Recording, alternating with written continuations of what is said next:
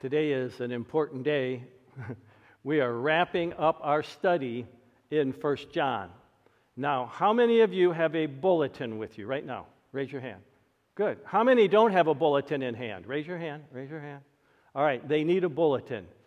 Because, I was a professor for a short while. Actually, I was adjunct faculty at Michigan Theological Seminary. And the thing I disliked the most about it was grading papers. And so I never gave any quizzes. I had everything writing on one long-term paper at the end. And then I had this humongous 30, 40-page paper I had to read for every one of my students. And then I said, I don't even like that either. I just like the teaching part. I don't like the grading part. But today I've got a pop quiz, okay? And it's in your bulletin under the sermon notes. So you want to get that out? There's a pen probably in the pew in front of you somewhere so that you'll be able to take that quiz. Before we do, I want to give you a little bit of review about the book. Maybe this will help you with your pop quiz, okay? And so this is it. Some form of the word know is used 41 times in this little book in the New International Version. If you read some other translations, they might have acknowledge or something like that a little differently. But okay, so 41 times. Now, because there's only 105 verses in the book, okay, that means about every 2.5 verses, the word know is in there. This book is about God wanting you to really know something, all right? And we've looked at a lot of topics. Today it is God really wants you to know about assurance. You know the difference between the Calvinist and the Arminian. The Arminian, because the Calvinist has a tulip. A tulip stands for, the T stands for one word, U-L-I-P. And the last one is perseverance of the saints, or assurance, okay? And so they got the tulip. Well, then the Arminian doesn't believe in that assurance. So they have what is called the daisy. He loves me not. He loves me not. He loves me not. And that's not the way it is. God gives us assurance.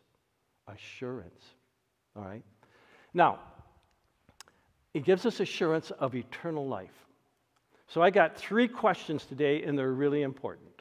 The first question, it's on my quiz, is, and it only starts out in the bulletin with, have you come, something like that. But this is the full question.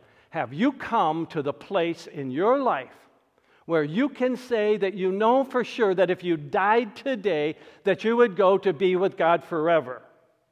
And there is just 2 answers to that question. Either yes or no. And I know sometimes people will say, but I don't know. Well, did you notice I said, do you know for sure? So if you said, I don't know, then that means you don't know for sure, and you've got to check that box, no.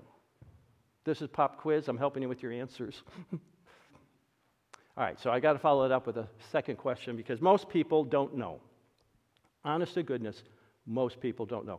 You see, as part of my introducing a conversation on the gospel, I will use this question a lot of times. I frame it a little differently, but it gets the same answers. And I find that most people don't know for sure whether or not they have eternal life, that they'll go to be with God forever. Even though the whole purpose of this little epistle of John is so that you might know. Watch what it says here, and where we're picking up this week in our study. I write these things to you who believe in the name of the Son of God, so that you may know that you have eternal life. He's not saying that you might hope to know, you might think you know, feel you know, but that you might really know that you have eternal life. And it is to the one who believes in His name. I hope you noticed that. Yes, the person who believes in His name should be answering that question, yes. May not be, because they may not have the assurance. But if you believe in Him, you should have the assurance. That's why He's written this book. Let me go to another question. My second question that I have today on this pop quiz is, suppose you did die today. Now that is, I'm not wishing that on anybody. But suppose you did die today and you stood right before God. Now that's a lot better, right? You die and you went to heaven, you're right there before God. And God said to you, why should I let you into my heaven? What would you say to God? Now, I've left some blanks there. I'm going to take a pause. I'm pausing so you'll actually write down, what would you say to God? Once you got something written down, I want you to raise your hand so I know. Okay, we got one written down. 2. Somebody else. So you got 3, 4, 5. They're coming. 6. Yes, another. Got another one, another. Good. They got an answer. Got an answer written down. Fantastic. Good. Studies show men do not like to write down an answer in the presence of women because they don't want somebody saying they had the wrong answer and embarrass them among women. Among men, it's okay. But among women, no, because they don't want to be diminished. It's a pride thing. Go ahead, guys. Write it down. Go ahead. Write it down. You can do this, all right? I'm not collecting your papers at the end of this pop quiz, all right? Here we go. Suppose you did die today and you stood before God and He said to you, why should I let you into my heaven? What would you say to God? That's an important question. So I said fill in the blank. Here's some of the things I typically get. I'm a good person. I'm a good person. All right? Another one they write down. Well, I was baptized when I was a baby. I'm a Christian. Here's another one. I'm a church member. I'm a church member. I go to, and they tell me what church they go to. Here's another one. I'm a tither, or normally I'm a giver. I'm a giver. I'm a very giving person. Very giving person. Wow. Here's another one. I'm a moral person. You know why? I keep the 10 Commandments. All right? I'm a good person. Whew. I attend church. All right? Now, all of these are the wrong answer. They're good answers. They're just the wrong answer. And so if it were the Gong Show, they'd hit the gong. Gong. Wrong answer. Or if you're on one of the daily shows of game shows, there'd be a buzzer going off. Wrong answer. Wrong answer, okay? You see, the right answer is there's only one answer. There's only one answer to this that gets you into heaven. And it's found in the verse before, verse 12. He who has the Son has life. Wow. And he who does not have the Son does not have life. This is the answer. You either have him or you don't. You can be doing all those things I just said and not have the Son and wind up without Christ forever in hell. That's the truth. I'm just laying it out the way the Bible lays it out. He who has the Son. Now, I would have written down, I accepted Jesus Christ as my Savior, or I might have put, I asked Jesus to come into my heart, because that's what I did when I was 8 years old and accepted Christ as my Savior. You might write down, I made a commitment to the Lord Jesus Christ. Or you might put, I believe in Jesus, that He died, He buried, and He rose again. Those are all correct answers because they are about He who has the Son has life. He has life. But he who does not have the Son does not have life. I want to give you this assurance today. If you have accepted Jesus Christ in the great confession that He is the Son of God, He is the Son of God, and that He has come into the world according to John 3:16 and died for our sins, then you have the Son and you have life. That's the assurance. My question 3, I got it on there, is this. Do you have Jesus? That's the question. I can't answer that for you. I can't check it off. Only you can check that one off. Do you have Jesus? Yes or no? Wow. That's where the assurance comes. Watch. Jesus said, on that day, many will say to me, Lord, Lord, did we not prophesy in your name? And did we not cast out demons in your name? And do many deeds of power in your name? That's like miraculous deeds in your name. And Jesus is going to say, I never knew you. Go away from me, you evildoers. Why? Because no matter all those good things they've done, If they've never, ever confessed their sin and asked the Lord Jesus Christ to be their Savior from their sins, they are as lost. They're just lost people doing a lot of good things. Instead of being regenerated, they have reformation. They reform their life.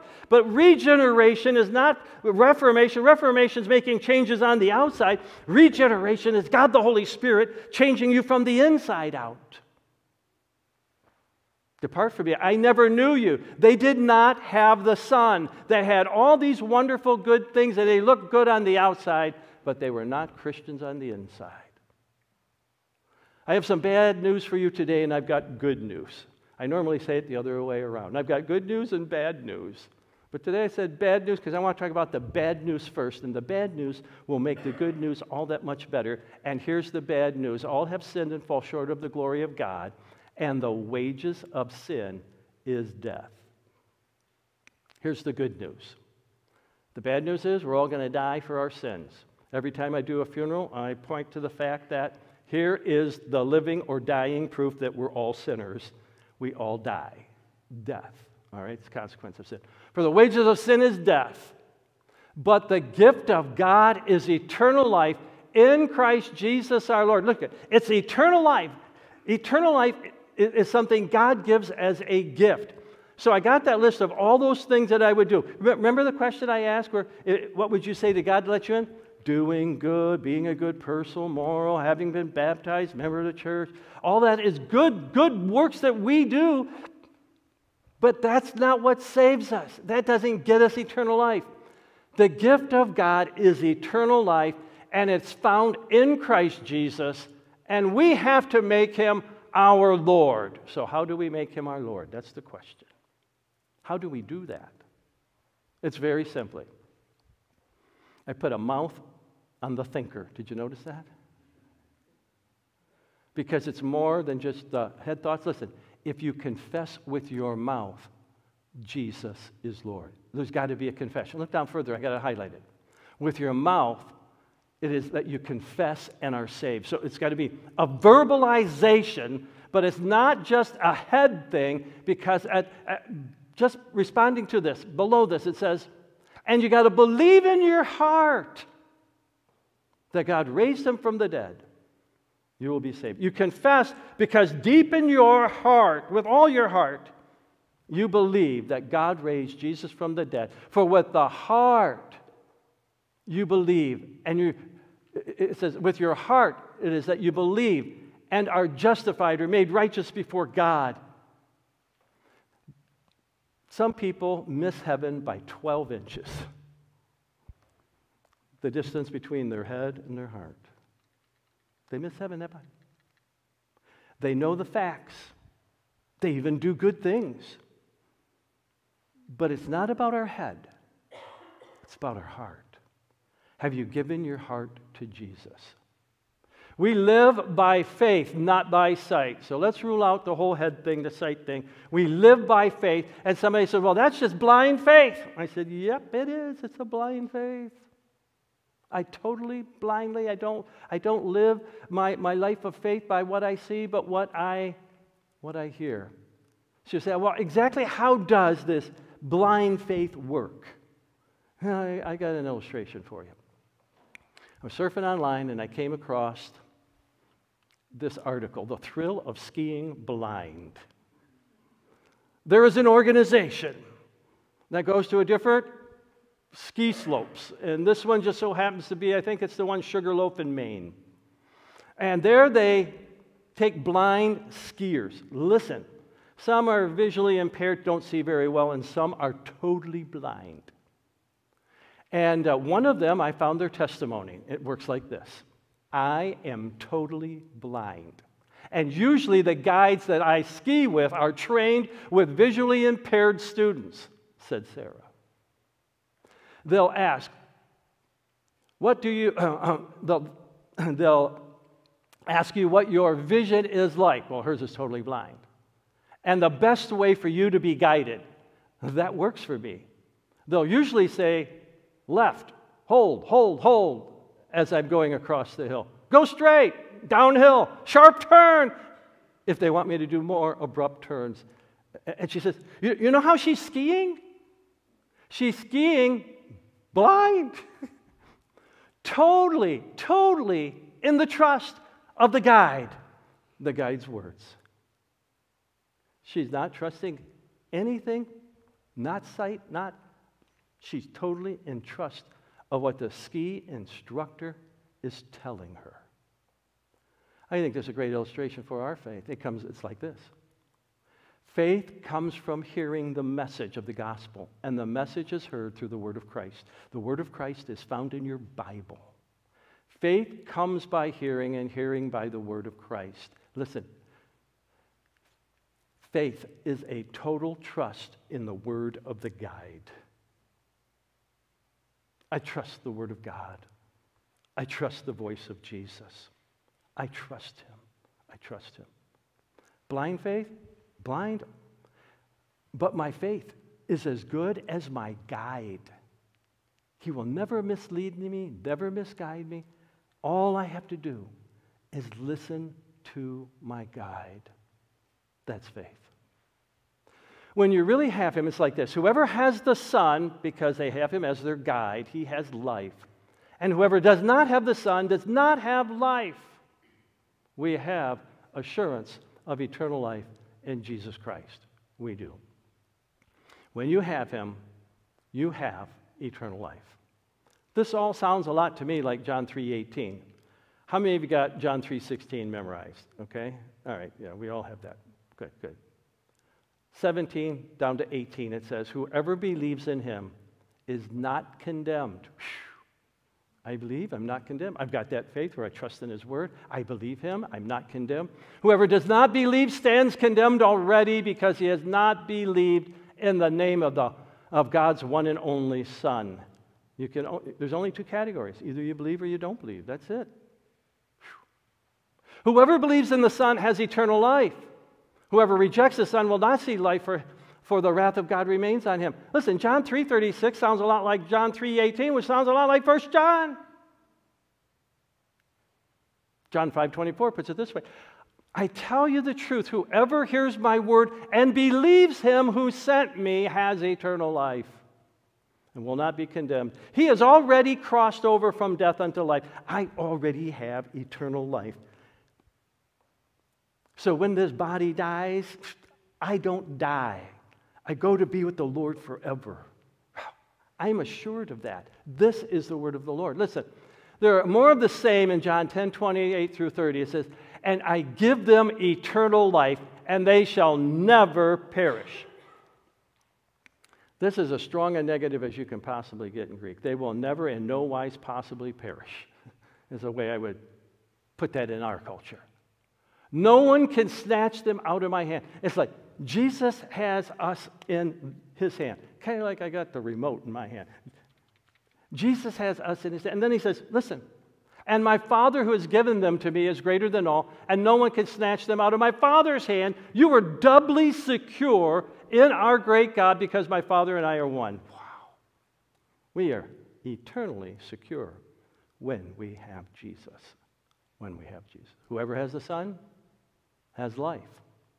Whoever does not have the Son does not have life. Not only do we have assurance of eternal life when we know Jesus, but we have assurance of prayer. I call it confidence. This is the confidence we have approaching God. That if anyone asks anything according to his will, he hears us.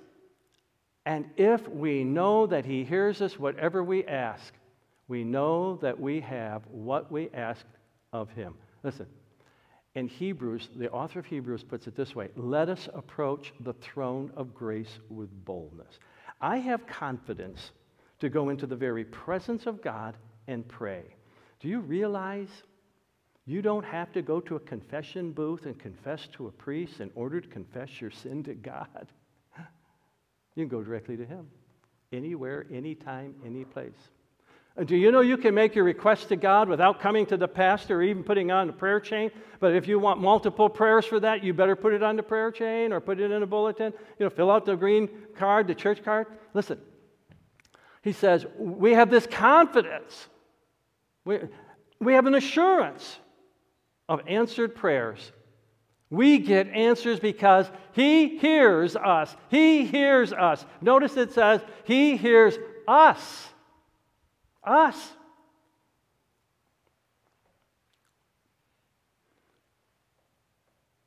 One of the shortest prayers in the Bible, I think, was Peter walking on the water. Remember that? There was a storm. You ever had a storm in life? Winds howling, blowing, and but he sees Jesus, and Jesus is walking on the water, and they're all afraid. He says, "Don't be afraid, it is I."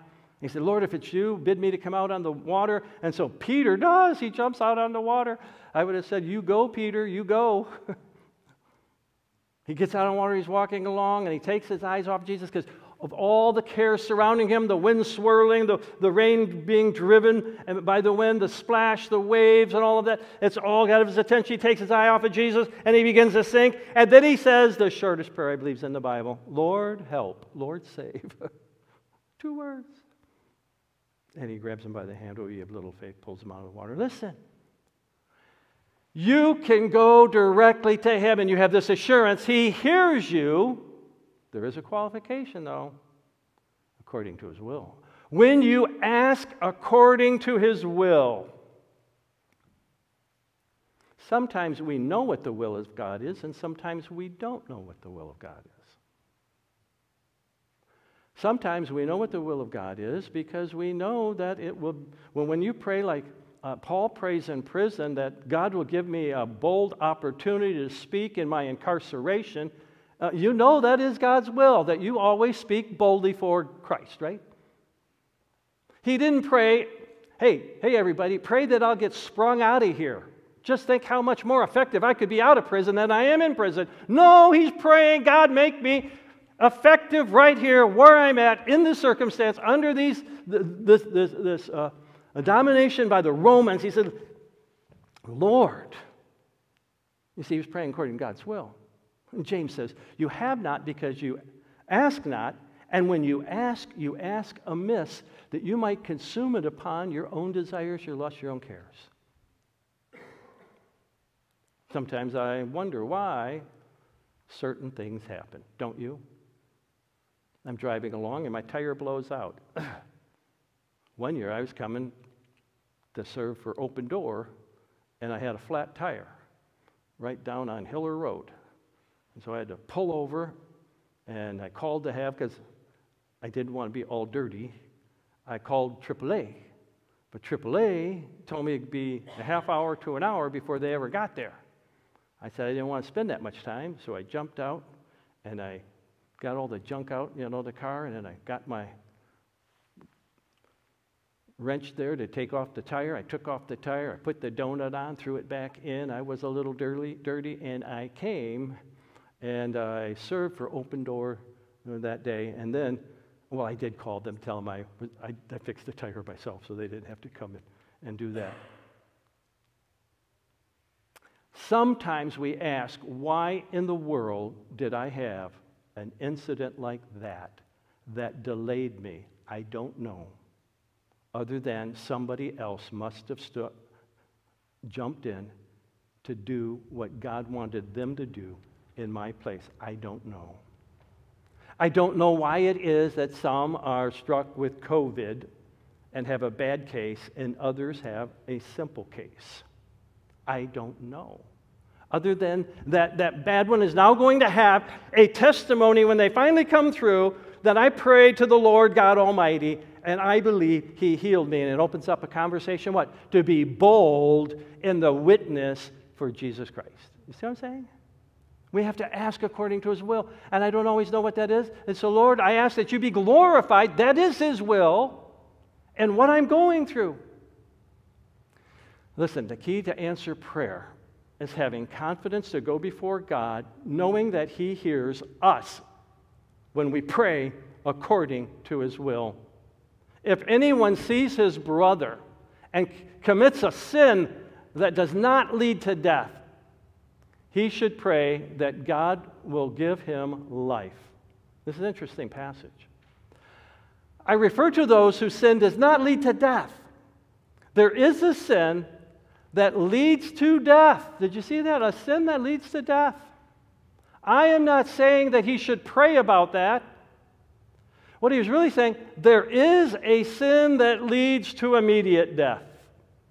Immediate death. The wages of sin is death, so all sin leads to ultimate death. But every now and then there's a sin that leads to immediate death. I'm not praying saying that you should pray for it. He says, all wrongdoing is sin. There is a sin that does not lead to death. Now, all the way through this, if you were following the New Revised Standard Version in the pews, you would find it would be saying, all wrongdoing is sin, and there is a sin that is not mortal. Did you ever hear of mortal sins? Mortal sins? Some have tried to make a doctrine out of this and categorize which are mortal sins and which are venial sins. Mortal sins are worthy of death, and sins that are venial are those that are not worthy of death. And the Bible says all sin, listen, all wrongdoing is sin, and the wages of sin is death, and so they're all mortal sins. But what he is saying here, some may lead to an immediate death, while others don't. I can give you a case. Ananias and Sapphira committed a mortal sin. Remember that in the book of Acts? Ananias and Sapphira? You know what their sin was? They lied. Woo! Come on here. I'm going to ask right now. Who here has never lied? I didn't see a single hand go up. I knew there wasn't going to be any. We've all committed a sin, but the great grievance here was they committed a sin of lying against the Holy Spirit, lying to God, lying. And God intruded in time with judgment. He didn't wait and suspend it to the end. He brought judgment immediately. He punished them for that lie right then and there on the spot. He's saying, listen, there is a mortal sin, one that is an immediate judgment, and I would not pray that upon anyone. That's what he's saying. That's what he's saying. All sin is a sin that leads ultimately to death, but not all leads immediately to death. Then he turns and he says, listen, you have assurance of eternal life.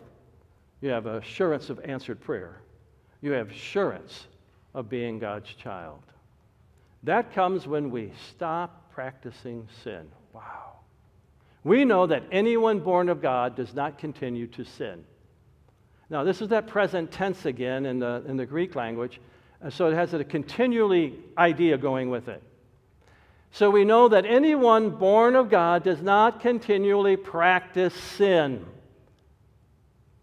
They may stumble and fall, but they're not continually practicing it. They may be struggling, it keeps pulling them down, but then they get up and pray and say, God, forgive me for what I have done, because they don't want to practice it, and God forgives them of their sin. And over time, they are weaned off that sin, and they stop practicing. Can they still fall and stumble? Yes, you bet. But it is not their daily practice to sin.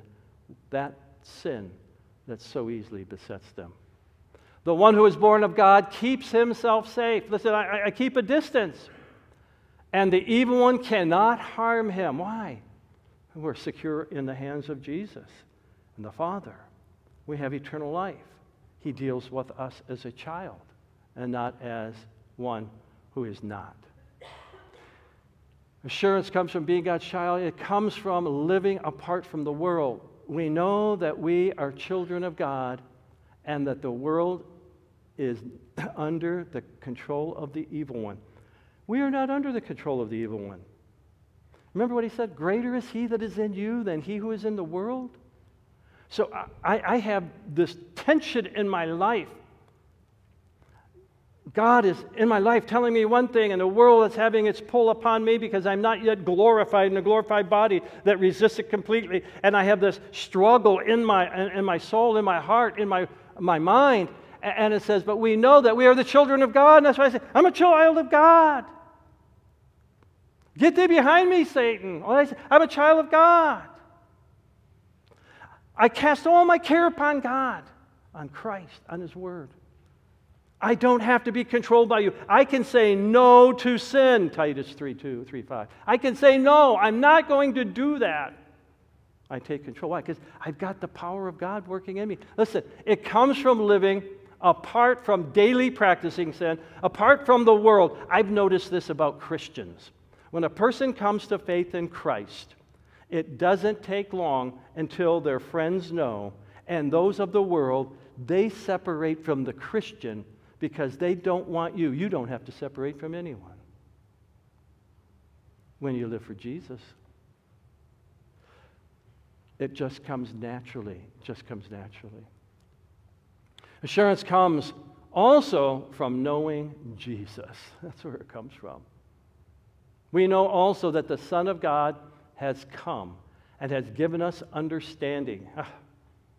He illumines our minds so that we may know Him. Not know about Him, but know Him personally, who is true. And we are in Him who is true. Even in His Son, Jesus Christ, He is the true God and eternal life.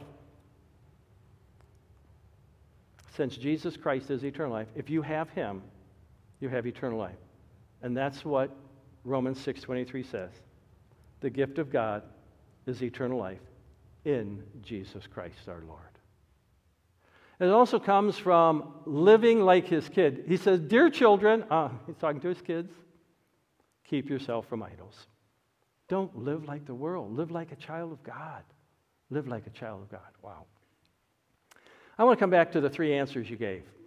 What you really know, this is the answers to the quiz.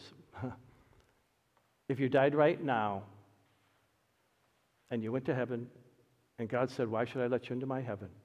What would you say? I would say, I know Jesus Christ died for my sins, was buried, and rose again. I accepted Him as my Lord and Savior at 8 years old. I became a child of God. I'm eternally secure in Jesus Christ, my Lord. Suppose you stood before Him and said that. Do you know for sure? Yes, I know for sure. If you stood before Him, yes, I know. Do you really know Him? Yes, I know I really know Him. I really know Him. Those are the questions. Why? 1 John 5:13. I write these things to you who believe. Do you believe? In the name of the Son of God? So that you may know that you have eternal life. Wow. That's the word of the Lord today. Let's pray. Father in heaven, there perhaps is someone here who checked off a no in that column. They don't know you. I pray right now they change that for eternity. And right now they say, Lord Jesus, I accept you as my Lord and Savior. Forgive me of my sins. I believe that you died, you were buried, and you rose again with eternal life. You ascended into heaven, and you will impart that eternal life to all who believe, and I believe. Lord, we know anyone who prays that means it from their heart, that you will save them from their sins. You will change them from the inside out. They will have assurance of everlasting eternal life. Assurance that you are God who answers our prayers. They will have assurance that they are a child of God. Assure us, O Lord, I pray, in Jesus' name. Amen.